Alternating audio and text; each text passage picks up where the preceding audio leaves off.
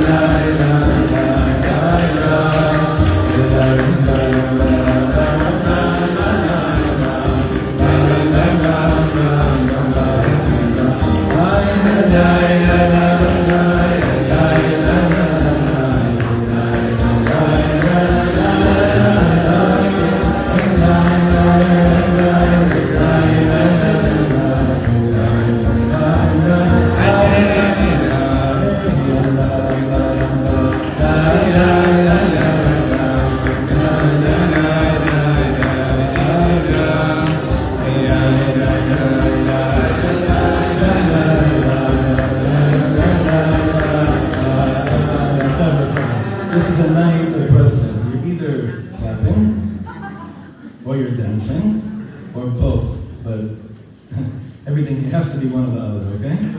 So then,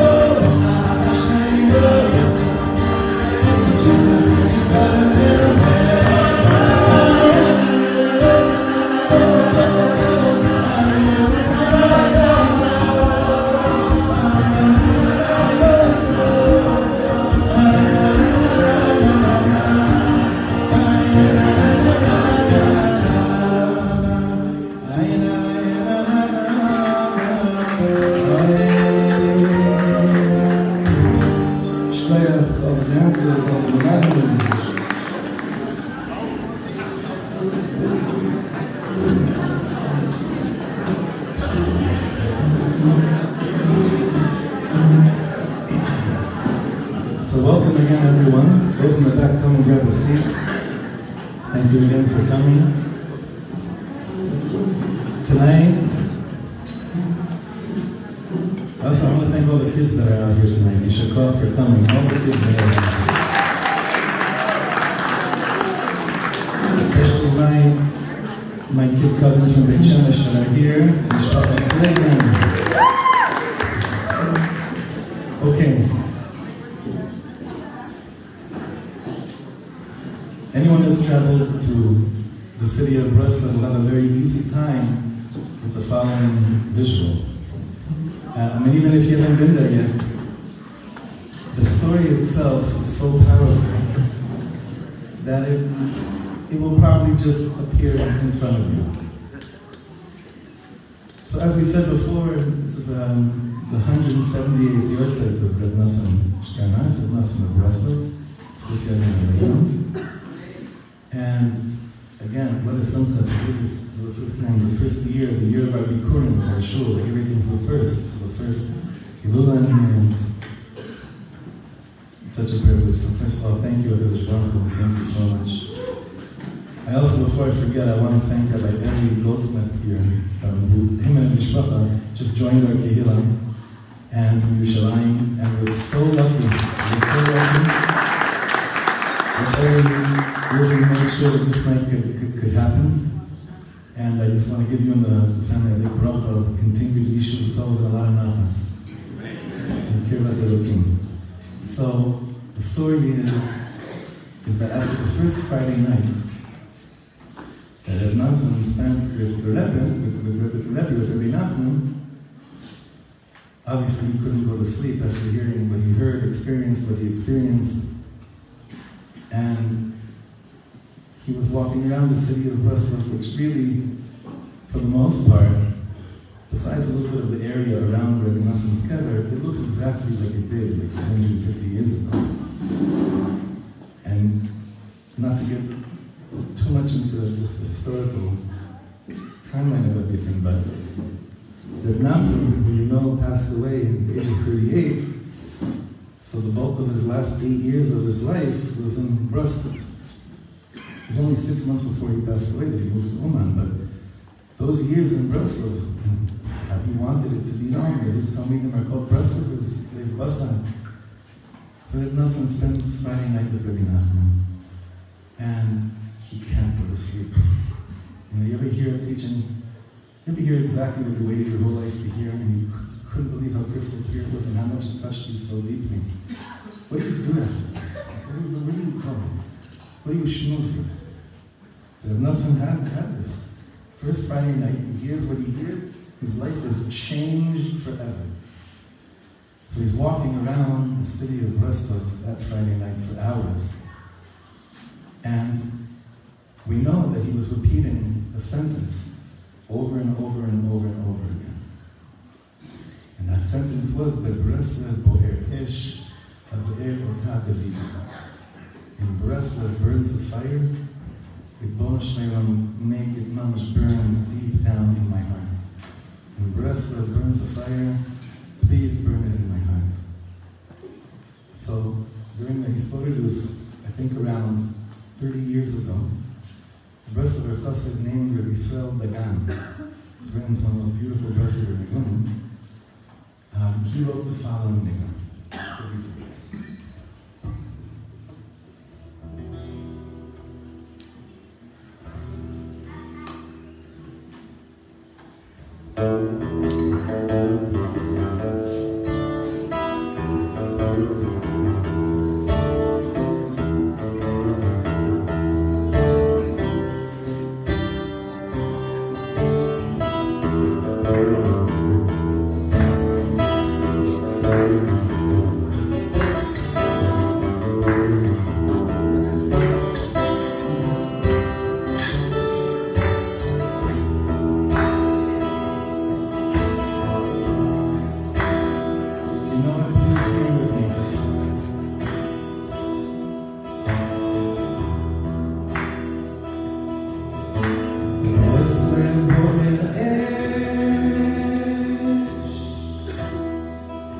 Amen.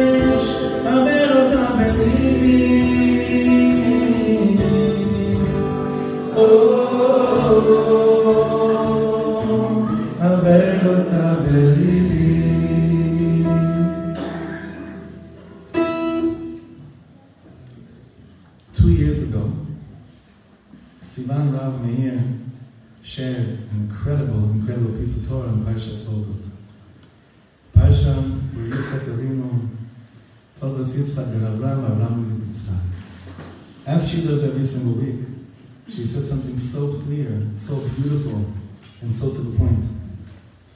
We live in an era that everyone in the world wants to be a chadchan. Everyone wants to have their own startup. Everyone wants to be an innovator.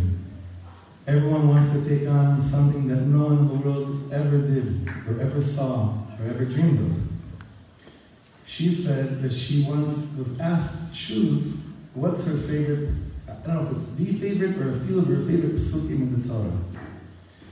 And the pasuk that she chose, which she felt was the healthiest also for children, was the pasuk in Parshat Todah that describes Yitzchak Avinu redigging the wells of Avraham Avinu. And she said because there are so many very, very talented neshamas, which is the rov, and it's the majority, that they have so much to do, they have so much to give, they have so much to bring to the world. But it may not necessarily be this total chiddush. It may be the art how to master to re-dig wells which were once dug. And she felt that if you tell that to children as they go about, and they're not just children, any age, you tell that to someone, and they're like, the Rebbe has the Babush Rebbe has a long sefer on this. Our door, bless you, is not so much about doing chidushim.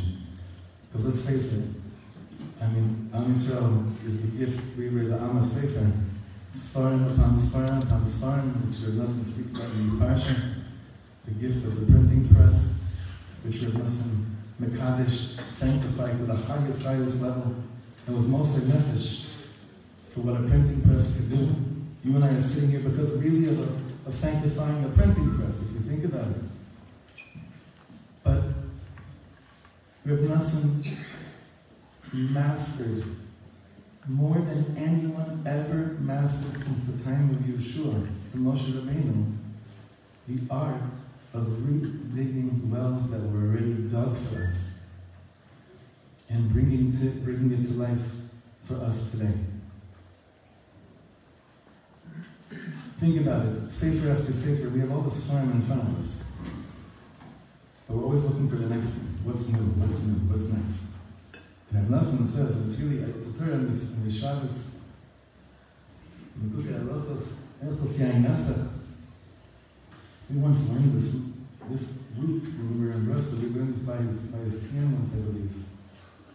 Rav Nosson says like this, look at these words. Listen to these words.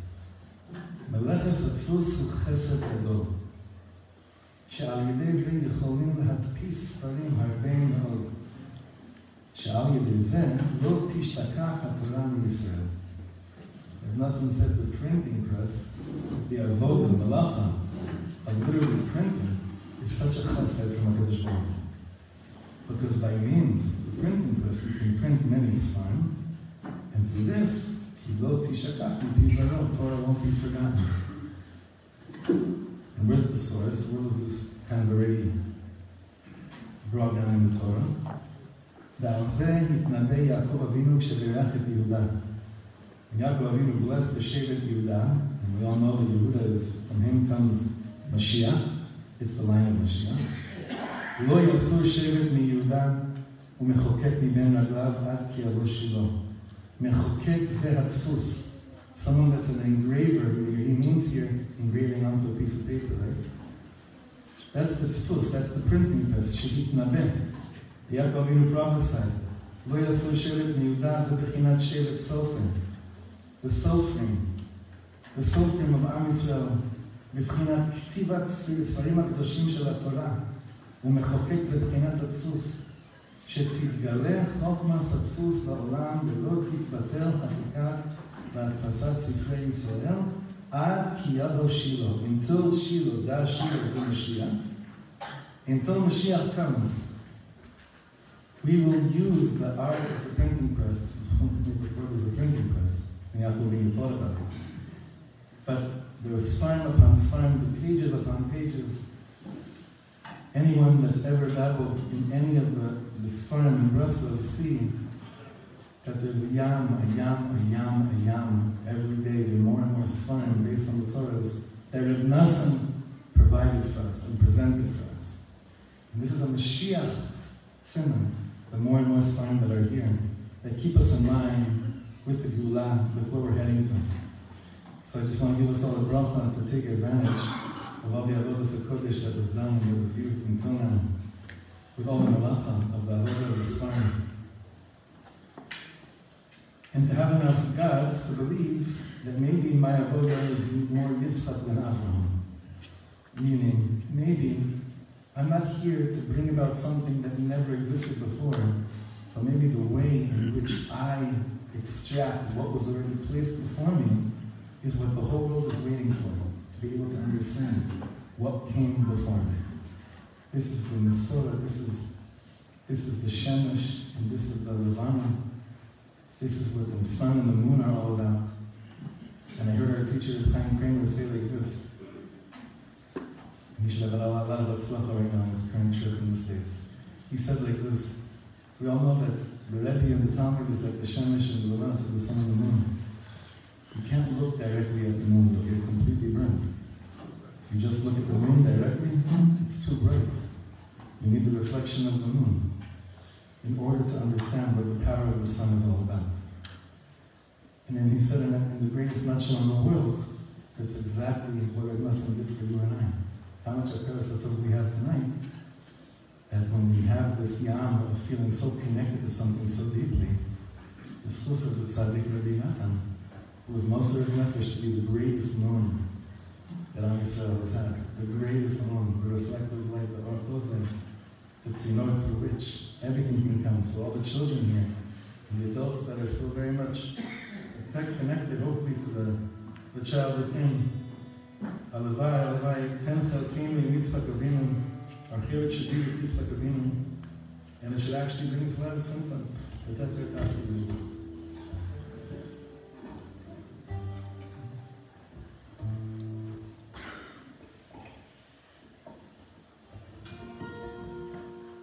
This nigga was written in Hillula after a very powerful davening.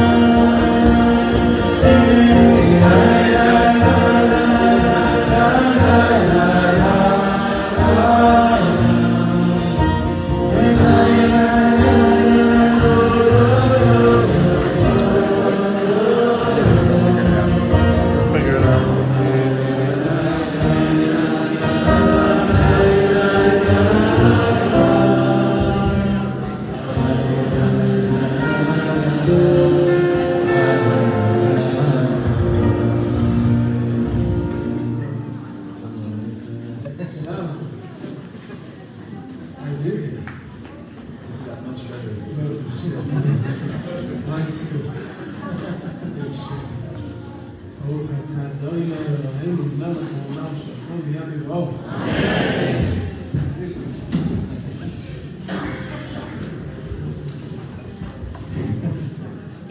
before the concert, I always tell the crowd it's probably the only rap concert that had a bracha. Here comes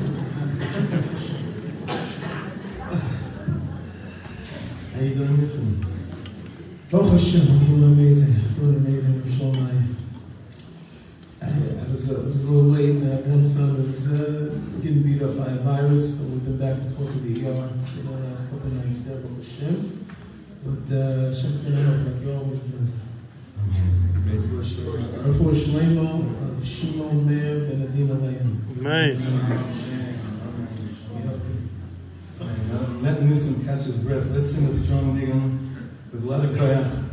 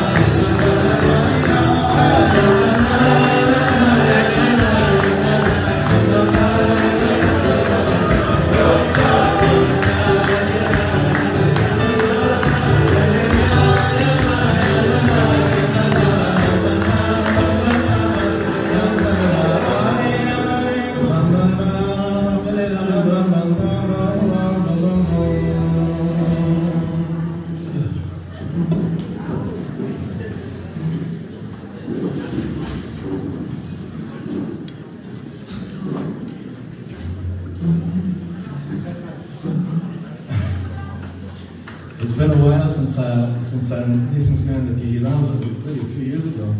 Yeah, you're in the basement somewhere. Yeah. Things have changed. Just a little bit. All good street love, they start out in the basement somewhere, you know, for sure. You will always be a little stupid. Exactly. So I have heard from me already plenty tonight for the hearing all the time, but I want to open up the gate where we're going to take this. We learned many times the following teaching. And it's something I personally learned from you a lot, and many have. And I want to just bring it to the surface because I think it's the nekuda of tonight. It's the nekuda of our whole lives, but this is the nekuda definitely of Nosson's Yortzeit. Hillula is the following. We learned from another sefer, the Loving Mishkan Evne, that there's only one thing in the world that when a person davens for, Hashem always says yes. Meaning, Hashem always answers, but the answer quite often is no. Because it's for our benefit. We can't understand it. But there's only one thing that if we have enough guts to daven for, the answer is always, always, always yes. And that tefillah, that's like, when you want to know what that is. What is it? So the Rabbi says is that when a Jew asks for more emuna, Hashem always says yes, because there's no mitzvah, there's no reality. Where Hashem says, I don't think it's so good for you. When it comes to, money, all other things, it's like, you can't understand it, but you having that won't be good for you.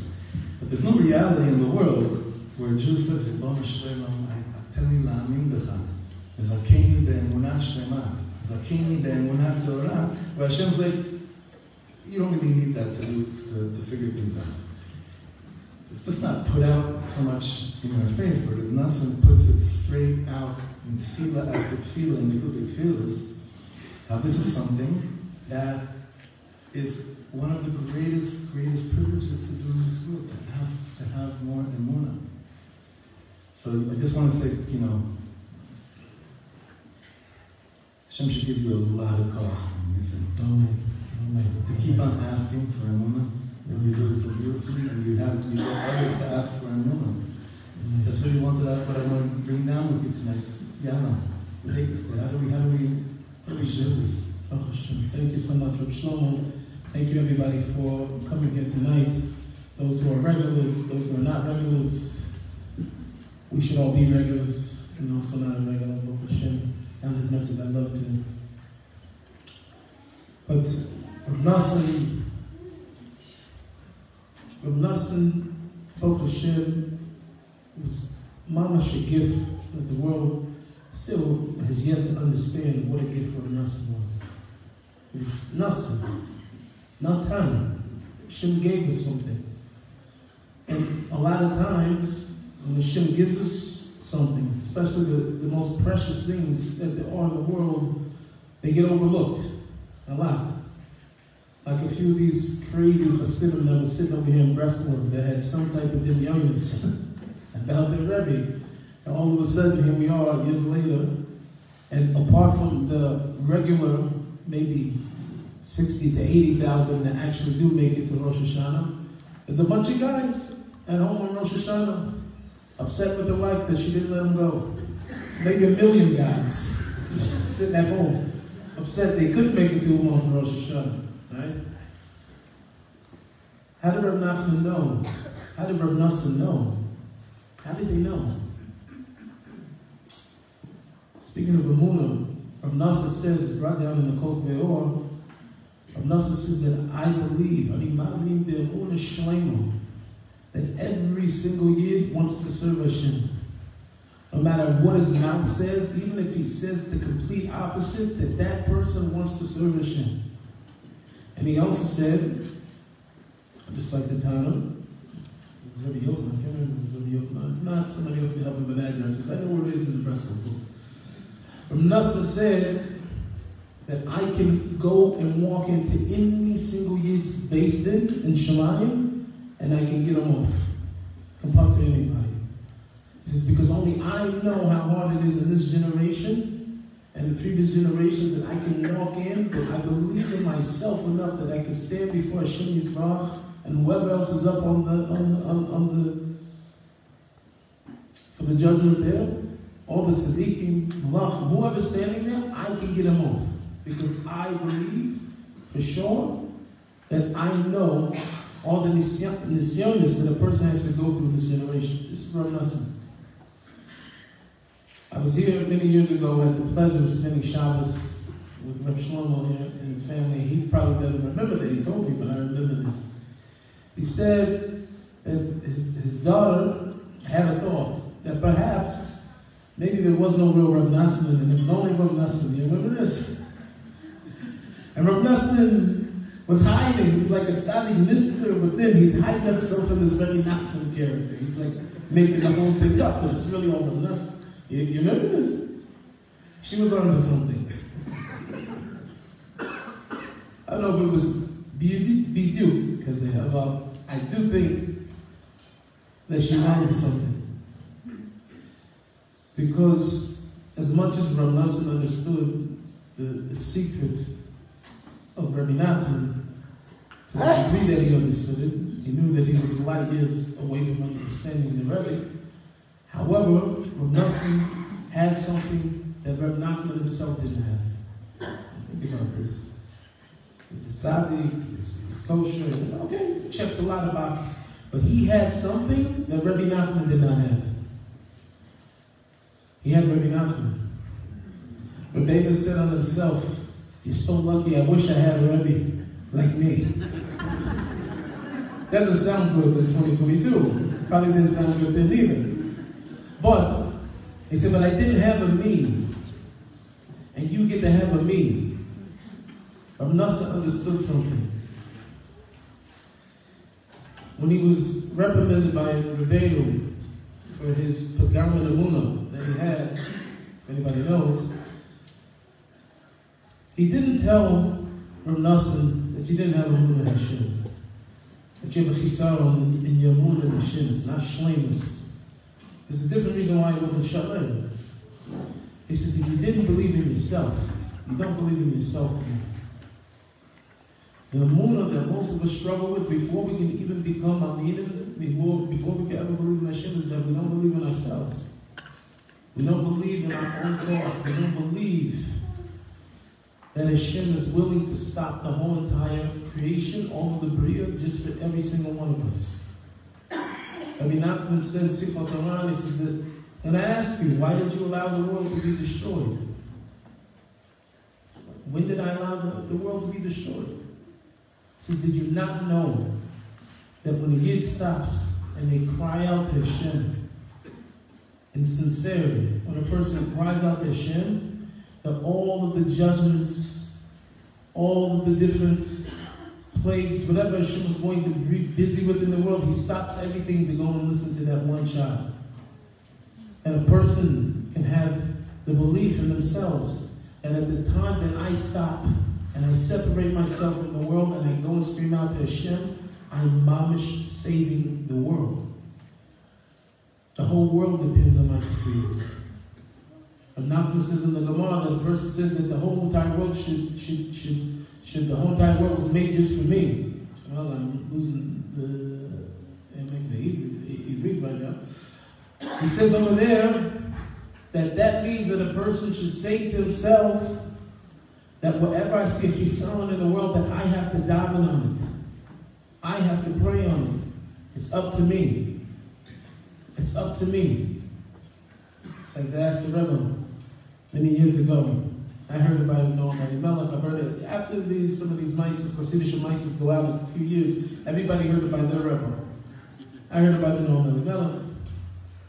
And they asked the question, if anything in the world can be used for some type of good, so Rebbe, what do we do with kafir? What do we do with atheism?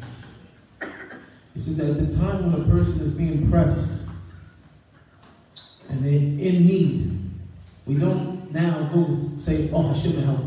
We'll go daven about it. You act like a kofar. Act like there is no Hashem, and you go run and help your brother. The whole entire world depends on our emuna in ourselves, that we have to believe in ourselves. That Hashem wants to draw us in. Hashem wants to bring us closer. The world over the last few years, we've seen, it's been crazy. Over the last few years, now everybody knows that it's crazy. This is what it is. And if you haven't paid attention to that, you may be crazy.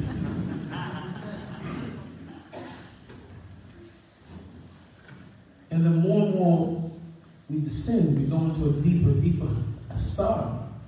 It feels as if Hashem is not there.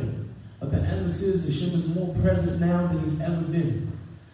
Like the Bilvavi says, Hashem is more tangible now than he's ever been.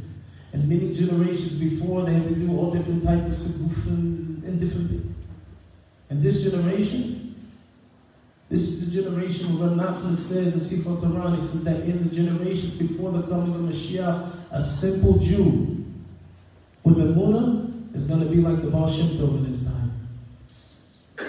That's how much of a chisaron of emuna we're going to have before the coming of Mashiach. And before he comes, the Bilbulim are going to be crazy. The world is going to flip upside its head. And even the Bali emuna, the people that are strong in their emuna, are going to be affected by what they see. He said that in the end, they will persevere. And he said, by my camera, for sure, it's just going to be like a dream. Because I gave them such a gift. I was giving them a gift the whole time I was here. It's called these Buddhas. I taught them the path. The difference, they say, when a person can recognize the emes and a person can't recognize emes, and between, what's the distinction between what's shekel and what's emes? I was one time by Rav Shlomo, we were sitting one time, I think Ellie was there also too, there was a question that came in, they said that sometimes I feel very pushed to do something, it can even be a mitzvah, and it's loud, and I feel very strongly like I have to do this thing. Even though the thing appears to be like it's a very good thing, it's a mitzvah, I have also another voice telling me not to do that thing. How do I know it's the truth? How do I know it's shekel? Brilliant answer I heard from Rav. He said, anything that's loud and persistent and is screaming is the voice of the Sitra Achra. He says, in Malachim, when Hashem asked Eliyahu Hanavi, after the earthquake, is Hashem in the earthquake? Is Hashem in the wind? He said, no. Hashem's voice is always a small, still, quiet voice. Hashem's never on the side of lachatz. Even if it seems like it's a mitzvah. But this is the way of the world, that when mom is dealing with the mabul, of the bull confusion, and it's very hard to have the, not only the kesher with Hashem, it's very hard for a person to have the emuna that we need in order for us to transcend and to be able to have the kesher with Hashem that we're supposed to, which is dependent on our emuna. The highest level of connection that a person can have is to believe and to know that Hashem is there, that this emuna becomes something very tangible and real. And then the Sibir Shalom says that it's two sides of one point. There's emuna on one side and bitachon on the other side. That a person has a complete package. I can have emuna. I had emuna when I came up here and I sat down and I acted in bitachon. I sat down in this chair. I did not look at the chair. I think we talked about this a few years ago. I told you at one time we were saying this at Rosh Hashanah, you know. And as I'm saying it, the chair breaks and stuff fell down. It's Ukrainian cheers. Seems like they're done, but cheers it out. But by others, we have emuna. You see the Shalom brings it. We have emuna. It may be misplaced, maybe over here, maybe over there, but we're not able to direct it to where it needs to be. Most people didn't look at the chair. You may look at the chair to see if it had stains on it before you just be worried about my bitachon. But I definitely did not look to see and see if the chair was stable, if it would hold me or not. It was instant. I could sit down and I know that the chair is going to hold me. If we don't have this type of relationship with Hashem, there's a defect in the relationship with Hashem. Very far from where we ought to be. But it's not our fault. How could it be our fault? Rav Nosson would argue, no, Hashem, it's not their fault. Rav Nosson to get us off from this. But each person has to do our own job. I came to Breslov, and I've been asked many different times to share this story. After I finished telling my story, everybody always asks, well, how did you get to Breslov? And I'll make that a main point. I probably think this is the perfect time to be able to tell the story how I came to Breslov. I started my journey into Yiddishkeit on fire. I was looking for Hashem. I don't know what it was since I was a young boy. I had a very deep yearning and connection to be close to God and to know what God was. Only time God really came up is if the adults in the house got drunk enough, then they start talking about God. I don't know if anybody else does. Pour them every day, go for sure. However, I don't know where this thing came from, but it would wax and wane. People would talk about it, was very interested. First religion I knew was Islam. My grandfather was a Sunni Muslim. It was the first connection to any religion. He ended up going to prison. By the time I was 13 years old, I had a friend who invited me to an after-school program at a Christian camp, at an after-school program by a Christian organization, which eventually led to me, after developing a great relationship with him, I went to camp. I became a Christian. And I wasn't just any type of Christian. I was a Bible-thumping Christian, like very serious. And later on in my high school years, it only got worse. I became a junior missionary. They gave me smicha. And it wasn't long before I had more than half of the high school that I was attending, going to all the different after-school programs. I became the poster child for this place. And I was on fire. I ended up getting into an altercation with another artist many years later. I'm fast-forwarding because I want to get to the other juicy stuff. And I ended up finding myself back into this dark hole and being in a kill or be killed situation with another rapper.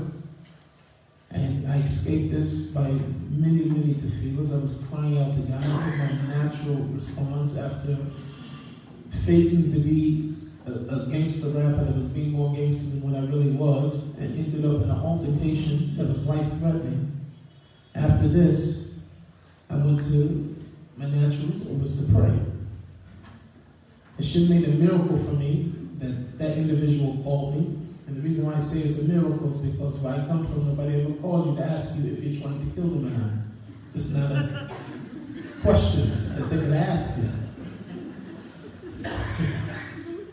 And that very next year, unfortunately, I lost many friends. Many friends from situations that could have been ended with a phone call. And I know for sure because almost every single person, I'm almost certain every single person I knew out of the maybe 10 closer friends that I had were killed by other friends that I knew. I grew up with both guys. Easy conversations. Made me realize how much more so of a miracle that it was that Hashem allowed for this other person to call me. So after this, I owe Hashem a great deal. I owe my entire life. So I went back into Christianity. And while I'm there, decided to start picking up the Bible. And obviously, the things are not lining up. Things are not matching the same way that they used to. Because now, when there's nobody else to give me an interpretation of what it is that I'm reading, and it keeps talking all these beautiful pesukim that they used to talk about in the church. I'm talking about Jewish people. There's no word church in them. So now I got a major confusion. So I did what any other brilliant, smart person would do. I went to google.com and I started typing in stuff. And just like everybody else, I've said it many other times, anytime you go to Google and start typing in Jewish things, Chabad.org comes up. Yeah. Thank God for Chabad.org. They also pop up everywhere also too, but about the Lord for sure pops up. So this is the introduction into Yiddishkeit. And to make a long story short, it's led me onto this journey of trying to find the emes. I just want an emes. I always say that when people start to search, to conduct a search for Hashem, for faith, for emuna, for religion, there's many different ways to conduct that search. There's one way a person can search because, I belong to a particular religion. I was raised a certain way. But over there, I'm not allowed to do everything that I want to do the way I want to. So this can't really be God because society says this. So now I need to go and find a God that fits what society says. Or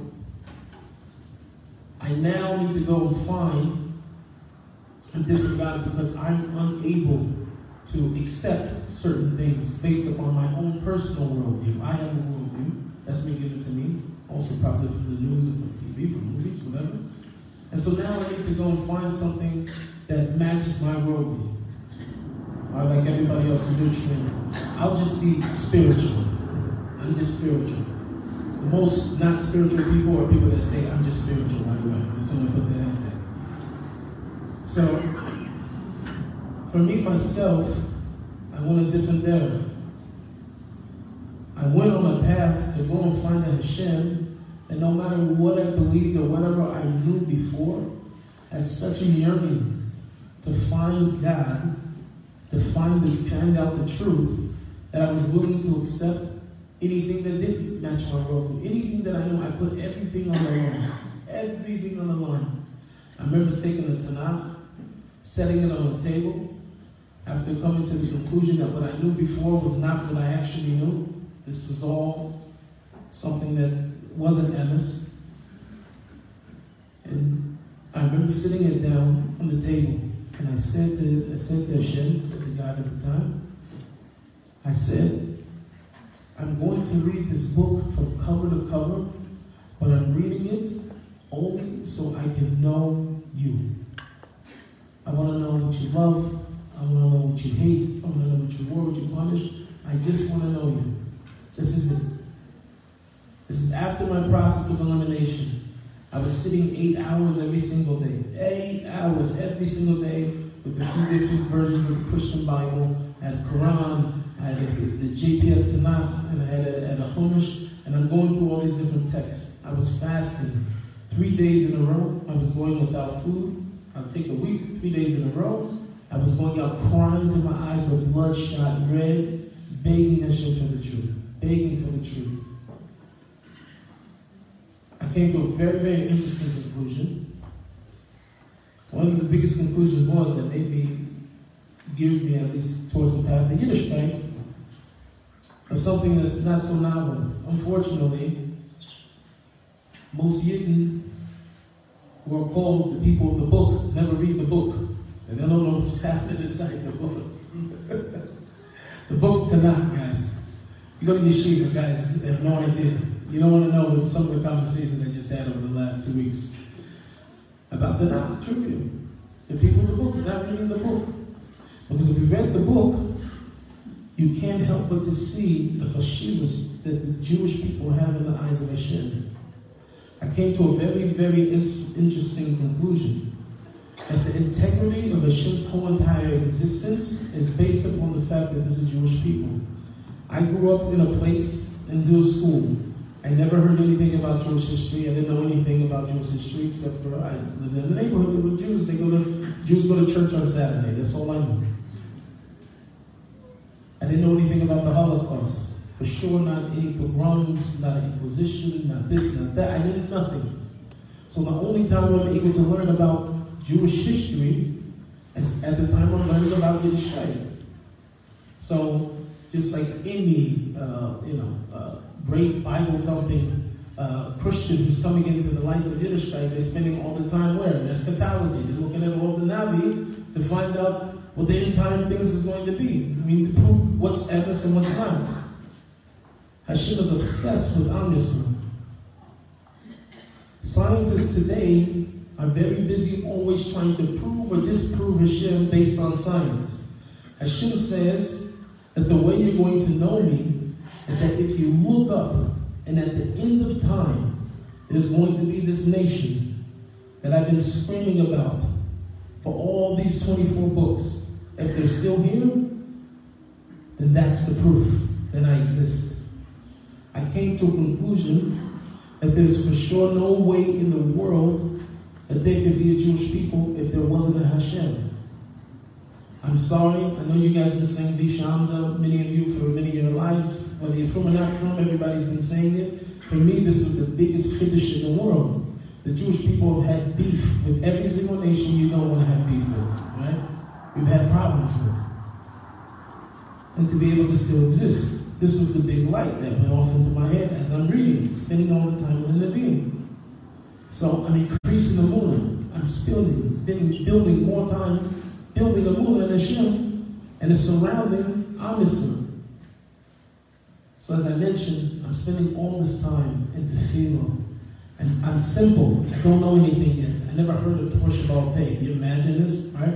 So I'm reading through Shemot, and I'm seeing the building of the Mishkan. And I'm seeing all the details. I see all the detail. I have no idea what nothing means. We also still don't know anything what nothing means. But still, I have no idea of nothing. So I made a conclusion in my mind, came to the conclusion that Hashem likes for things to be mesudar, and likes to be in order. So I started lighting candles in my house. And I started to light incense and have a room in my house. And I didn't know anything about it or nothing. Nothing about it is about it in itself. And I was spending hours every day talking to Hashem in my room, building a place for Hashem. Because I just read the Shemot. God's obsessed. He's so much so that he's so detailed on all of this that it must be that I have to build a place for Hashem. On fire. And every day it's another revelation, and another place that I'm coming to in my Vodas Hashem at that point, and another revelation, more Gilui. And then all of a sudden we come to the place that me and my wife decide we want to make a garris. And there's no other thing that can put your fire out faster than walking into an Orthodox community after reading Tanakh and teaching all the Jews based on what you just read in Tanakh, and then walking in to the Orthodox community where everybody's like, listen buddy, relax. Go to the kollel, talk to Rabbi so-and-so, chill out. We had nothing to do. What do I do with all this fire? Because on every page that I'm reading, on every single page, but in every story, somebody's crying out to Hashem. And the way that I was reading Tanakh was that I was looking for what's the expectation of the relationship? What do I have to give? And what am I supposed to receive back from Hashem? When it says that in Hashem was with Shmuel Hanavi, what does that mean? And if they wrote a book on me, will they say that Hashem was with Nissim? What was he doing? What was David HaMelech doing? What made him Matzliach? Why did Hashem love him so much? This is all I was busy with. Trying to figure out a way that I could make Hashem love me the same way as everybody I'm reading about. And I craved this, and I yearned for this. I just wanted that I was also going to be loved by Hashem just the same way that these people did. If you want a big boost for your emuna, learn Tanakh. Look at the relationships that Hashem has with the individuals inside the Tanakh. And look for what the expectation is supposed to be. If I devote myself to you, Hashem, what is it supposed to look like? What is it supposed to feel like? It's a deacon saying it. Like what Yemaya says, even in the Bayam Mechava, the safe was taken off right now. We shouldn't be going too long without feeling Kiras Hashem. There's times where Hashem hides himself from us, but if we live in a life where there's no heritage, we didn't feel that closer to Hashem, That's not what the relationship is supposed to be like. We have to go bang on his gates and figure out what's going on. Abba, why are you not here? But in order to get there, we have to have the emuna that Hashem really wants us. That Hashem really wants to come close to us. So I was in my place over there trying to figure out, why is nobody just as excited as I am about anything else I read? Nobody's like, talk. I want to talk to Hashem. They handed this book. It's got all these prayers in it. You understand? And everybody's saying them fast. I don't tell them I'm a rapper because they're rapping every morning. Not just to fill in. So, just being honest, coming from the outside in, right? Because everybody knows, because we all have these situations where we feel this Hashem, what am I doing this for? What am I doing this for? What am I doing this for? It wasn't until, I think it was one sukkah, this was long before even I was Magaya, a few years before I was Magaya. That was a weekday, we by Rabbi's house, and he handed this book called The Garden of Peace. So I started reading it, and the book's fire. But he keeps talking about talking to Hashem, talking to Hashem, talking to Hashem. Rabbi Nachman says. So I finished this book, and as she mentioned, by the time I got it, I was going 100 miles per hour. My wife was going about 35 in a residential, in terms of our growth. After I read it, she was going 150. I'm still trying to catch up. That was, not because I read the book, but because after I took it, I started going out every day, spending an hour on my shalom bayis. 1 hour every single day, I was going out crying to Shalom. I go find the Makor. And meanwhile, my brother-in-law was also on the journey with me at the time. One of my best friends was started listening to the shiurim from Nosson. So now we're being approached by this idea of Rabbi Nachman, and I still have no idea what it is. So finally, after all this quoting, he goes and he's mentioning this book, I go and open it, and as fast as I open it, I close it. I didn't understand anything that was going on inside of it. So a couple years later, I came across the book Shirat David, The Outpouring of the Soul. And it's very interesting, the introduction to the Nissim the Ramchal says that I'm not teaching you any chidushim. I'm not giving you anything you don't already know. I'm telling you something that you already know. When I read Shirat David, it was like I knew every single thing in the book. There was nothing ever more close or more such of an aha moment than when I was reading that book about crying out to Hashem in simplicity. And I said, I knew I wasn't crazy. I knew I wasn't crazy. They told me I was crazy, but I knew I wasn't crazy. So reading Shirat David, then I get the Shimas Nefesh, and I'm falling in love. That fire that they tried to cool down started burning again. Started burning very, very loud.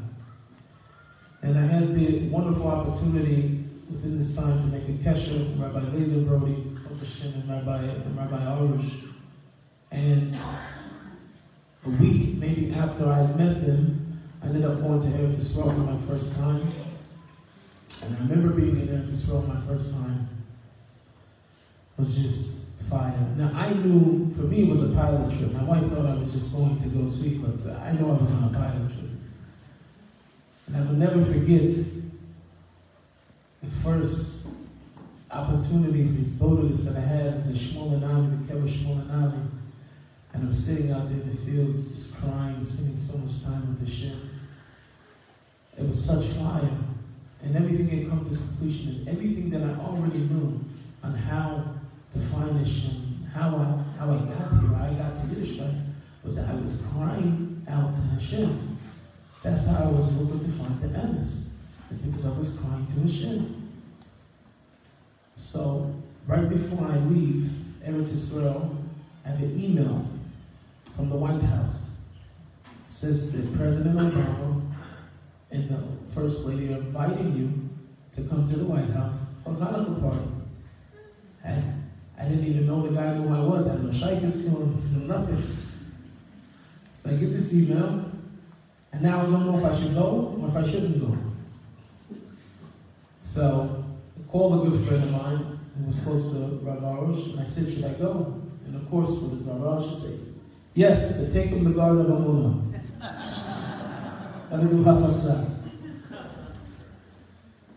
So Rabbi Laser Brody had arranged for me the next week I was in LA to get a copy of the Universal Garden of Emuna, so I'm on my way now to the White House. We decided we're going to stay in Silver Spring, which was not so far from DC. We had a host over there that was willing to host us, and they weren't making a suit of Friday night, so we had to figure out a place for Friday nights. My Rebbe, Rav Shlomo Brody, was originally from Silver Spring. I called him. He said he would look around for me. And then we came in time because it was getting closer to Shabbos. I called Chabad. I said, you guys have a sunnah? He said, sure, you can come. Right after I get off the phone, my Rebbe calls me. He says, I have the perfect place for you. I said, oh, I called Chabad. He got very quiet. He said, don't do this. I got a place. I got a place for you. I said, Rebbe, I'm going to go to the closest place because the guy who's with me, his foot was swollen. It was mamish swollen, and he can't walk that far. So whichever place is closer.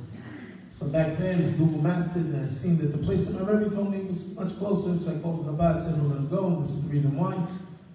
So I ended up going to Rabbi Chin in Silver Spring, at a beautiful minion downstairs. And I'm there, and I see there's a Breslov book on the shelf called Seventh Heaven from Rabbi Kramer. I go and grab the book, start to read it. Davening's about to start. I just set the book down, and I'm davening. Get through the Amidah, it's completely quiet, people still davening, and one guy goes, psst, psst, in the basement, by the way. Everybody's davening, it's completely quiet, and he goes, psst, psst, like nobody heard him. And I go, and he goes, is that your book? And just like you can hear me, everybody heard him. Is that your book? He's whispering. And I go, He said, where'd you get it from? I point to the back of the shelf. It's quiet. He goes, psst, psst. I go, Are you Nissim Black? And I go, oh my goodness. Not now. And I go, He goes, I'm Laser Brody's brother. So I look at him. Almost easy. If you don't know this yet, he's Gishma. So I look at him, he looks just like Laser Brody, a little shorter, a little chubbier, but he looks like Laser Brody. And after we're done davening, whatever, he tells me that every day after davening, I learn from Lakutei Moharan. So he says, let's learn. So what do we learn? What's he up to? Torah Gimel. Torah Gimel's about Nagina, about music. So we sit down and we start learning this Torah. First time I'm able to actually touch the Lakutei Moharan, because before I didn't understand Chinese. So I'm learning with him. My head goes, and I'm looking at how big Rav Nachman was. And after, I think it was Shabbos, it was a beautiful snowy week in Silver Spring. I went out, Baruch Hashem, with the deers. I was in the forest in the back, and I was bawling. I didn't even look at the clock, spending so much time with Hashem. And I started thanking Hashem for my fire. Hashem, I thought I lost my fire, and you gave me back my fire. And I was there for maybe 2 hours. I didn't feel anything. I didn't feel the cold. It's most peaceful. I recommend anybody going out to talk this shit in the snow. There's something so peaceful about the snow. And I remember that whole next year, it's just almost like a ringer in my ear now. It was almost every single week. I got a call from Zeb Zolman, Laser Brody's brother. Did you get your tickets to Uman yet? Every week. Did you get your tickets to Uman yet? Did you get the tickets to Uman yet? By the way, I didn't even have her shoes from my wife. No permission. Did you get your tickets to Uman yet? So in the end, the next year, I ended up going to Uman, Rosh Hashanah. And I don't have to tell you what happens over there, but big lights, very big lights. And I remember I read Torah Aleph. It was the first time going Torah Aleph, but now I had it in English at the Rav Shlomo. And I just sat with that Torah. And that whole week was the highest week that I probably had experienced ever in my life. And I don't know how, because in the world of Gashmis, it was a complete disaster, because my luggage didn't come until 11 days after I got back to Seattle. I'm not going to tell you what I wore, but I wore it every day. And I'm going to tell you what the mikvah looked like. So in the Gashmis, it was a disaster, but in the spiritual, it was something higher. I remember coming back, and my wife said to me, "What happened there?" I said, "I don't know." She said, "Does that mean we're breast lovers?" I said, "Yes." We're breast lovers. And I've been to Uman that year and many other years. And as great and as beautiful as it is to be by the Rebbe, there's a very high, concentrated fire that happens when you cross over and go to the city of Breslov and go to Rav Nosson's cabin. Perhaps I've heard it said because Rav Nosson is closer to our level. He's that bridge in between us and Rebbeinu. So because of that, the fire is a lot more tangible over there. And I told him, I said, it could be true, because when I go to Meron, it's also hard for me over there. But Tzfas, I can do Tzfas. I can go. There's something about being over there where there's this world of Bilbulim. And when I go to Rav Nosson, he smooths everything out. Everything out. And over the years, Baruch Hashem, my life has been a different life. It's not that everything is peachy and creamy, but I have, because of my devotion to Tefillah and my devotion to the Sephora of Rav Nosson and Rav Nachman, I have so much ammunition for Yerida that they're scared to come. I have so much ammunition against a Yerida that they're scared to come. They still come, but they're scared to come. Because once a person loads up on Rav Nosson and they load up on the Sephora of Rebbeinu, then you have a fire that's mama's going to burn until Mashiach comes. Emuna is a muscle. You have to build it. I used to, when I was back in high school, I was the first guy in the gym, last guy out of the gym. Now I don't see a gym. But back when I was in high school, first guy in, last guy out. I was bench pressing 405 pounds in the 10th grade. Ask the guys, ladies, you know how strong that is. Crazy weight. And it's only because every single day I was there working, pumping iron, pushing. With our emuna, it's the exact same thing. Everybody that knows me, or that knows me because of Hashem Alech, the English of Hashem Alech. The song Hashem Alech, by the time this song came out, I had just completed 6 hours every single day for 22 days in the forest, crying out to Hashem. I didn't know where my next dollar was coming from. I was 3 months behind on my rent. I was working for Kolel in a not-so-Torah city, but whatever the case is, I quit everything. I dropped everything because I knew that I had to go and run for Hashem. I was every single day spending that time. I would not recommend it to some Joe Schmo off the streets, or Yosef off the streets. Because that Messiah's message came because I believed that Hashem was going to rescue me. And I only believed Hashem was going to rescue me Because I looked at every other time that I threw myself on Hashem, from the little times, that I'm able to depend on Hashem on the big times. Emuna is a muscle. You have to work on it. It's not going to come overnight. I was just now in America, Baruch Hashem, and had the opportunity to meet so many different Yidden. I did 18 shows in 2 weeks. I'm exhausted. I'm still jet lagged.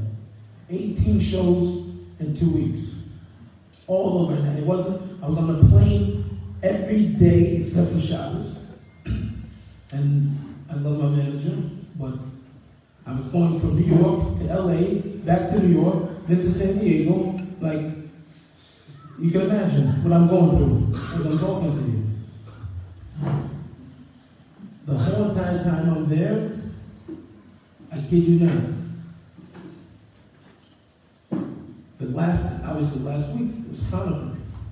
I'm fighting every single day to light candles. You don't understand what I had to go through just to light candles.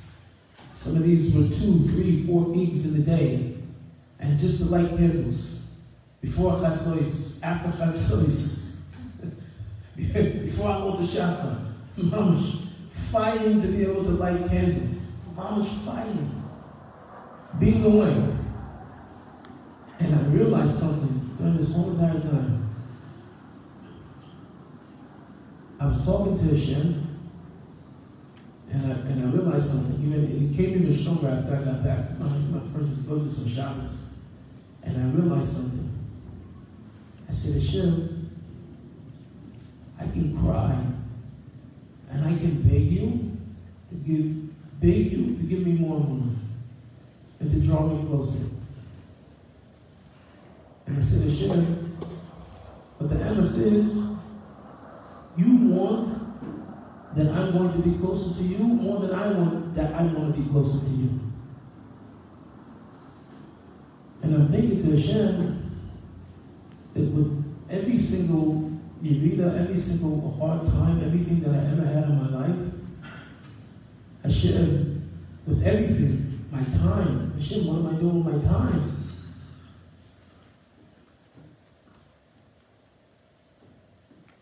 Let's speak to you real. Abba, I don't mean to, but sometimes I feel like I'm destroying myself. I feel like I'm destroying myself. I'm fighting an uphill battle all the time. Hashem, look what I have to go through to light candles. I'm fighting. But Hashem, I'm just flesh and blood. It's hard for me. But you, on the other hand, Hashem, if it's true that really you want me closer to you, then I can possibly ever want to have a Nosson to come closer to you. The fact, Hashem, that you're seeing me struggle and you're seeing me fall over and over again has to be hurting you more than it's hurting me. So Abba, why are you doing this to yourself? Why are you putting yourself through so much pain? Why would you do that to yourself? You deserve only the best. And the best for you, Hashem, is that you draw me close and you give me more emuna. This is what's best for you. Because the tzaddikim already revealed to me that you're hurting when I'm not close to you. You're hurting whenever I'm hurting. And you're sharing my exact pain on greater levels than what I could possibly ever imagine. So Hashem, why are you doing this to yourself? Why are you doing this to you? Don't do it to you. Don't do it for me, do it for you. Hashem, do it for you. Somebody said to me while I was on this trip that Adam Avinu was so amazing that he could stop us to feel us with the shit and go and run to someone else. I said, it's not just the godless of Avraham Avinu just being a Baal. You have to realize what type of kasher he had with Hashem to know that he can tell him, Tati, I'll be back. A person that just knows the godless of Hashem, but he doesn't know Hashem, will feel fear. Will never say to Hashem, I'll be right back. He understands it's the godless of Hashem. He would never say, Hashem, I'll be back, I have to go help some. No, he would never say it. He realized he's standing before Hashem. So they tell him Maisa, I'm going to end with very famous one, every year in Uman. You see two guys in prepping, you have a breast lover, you have another guy prepping for the Rosh Hashanah. And again, naturally, it would be, he's doing all different type of hachanas, preparing for Rosh Hashanah, it's Judgment Day. So he's building inside of his heart all of the fear that he needs to have in his heart, because he's going before judgment. And in the distance, he sees this crazy wrestler dancing, smiling. Rosh Hashanah is coming up. Looks like this guy is wasting his time. What could you be doing? And he's smiling, and he's dancing, and he's getting ready, and Rosh Hashanah is coming up. So finally, they see each other, and he says to the other guy, he says, why do you have such a long face? Why are you so scared? So he says, because I'm going before the king, and I'm going to be judged. I'm going before him, and I'm a ma'amin. I believe that Hashem is a true king, and he's a righteous judge. Why should I not be scared? I should tremble. I have to prepare myself. Sleep out. I'm doing everything I can. Is it that you look like you're playing a game over here? Why are you smiling? What's going to be so happy about? Do you not realize you're going before the judge of all the earth? And what he answered was the Chiddush of Rav Nosson. He said, yes, it's true. I'm about to go before the judge. I'm going before the king. There's one small caveat. The judge is my father. It's my tati. And emuna b'shleima says, when I know that the king, the judge, is my father, and it's a different type of relationship. We should all be zover to know Hashem is our father. He's a melech. He's our king. We should be zover to have emuna b'shleima. Kibbutz Hashem. We should always be zover to have the Vegas. We should feel the light, the awe of Hashem, and be able to attach ourselves to that light of Hashem, even amidst a whole lot of darkness. Is that the shit? Amen. Amen.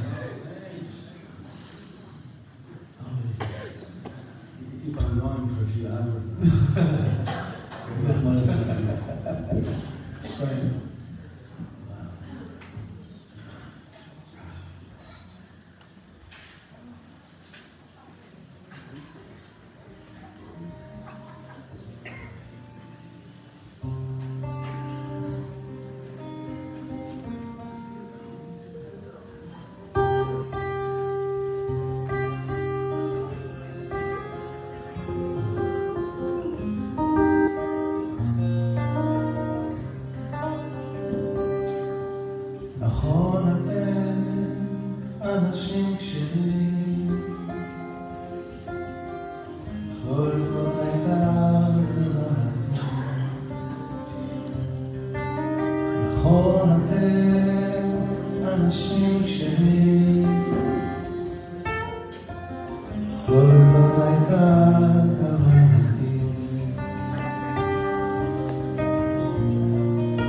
רציתי שתהיו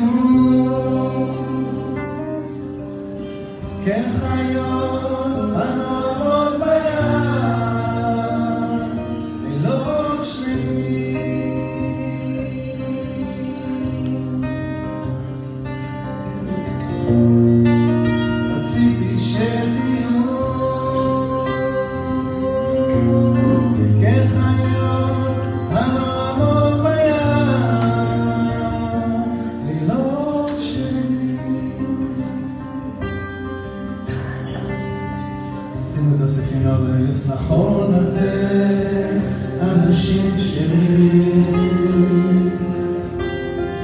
אך לא לזאת הייתה כוונתי. נכון אתם אנשים שרים, אך לא לזאת הייתה כוונתי.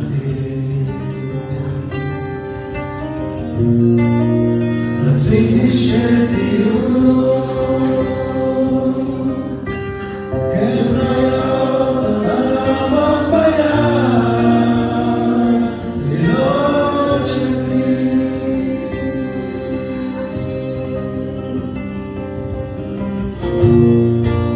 רציתי שתהיו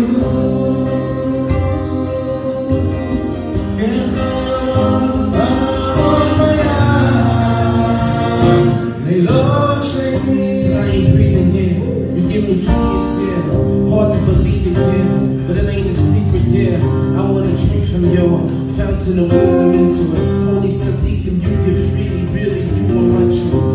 I'm related, it's the wonder of your greatness. Made it your business to pull me from the pavement. I understated it, who can say it? Cause any mention of your praise is like an insult from the praiser. I'm afraid to say this, I give my God given. The gift that God's given, I never spark in it. He put my heart in it. It's always all beginnings, but it defines the ending. And you ready to see it come? Only He can finish. Let's see these shares to you.